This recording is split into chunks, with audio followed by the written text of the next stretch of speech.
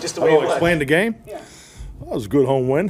Completes a regular season win all your home games. That's a good place to be. But we talked all week about it, and we felt these guys were extremely tough opponent. I thought they played us extremely aggressive defensively. A lot of pressure. We had a lot of uphill down and distances throughout the game. Our guys just kept battling, overcoming it. Defense had the big takeaways, and in the 2-point, I mean, that was in a 2-point extravaganza, that looked like training camp. Line up and go at it for 3 or 4 plays. So just a great fight and finish by both teams.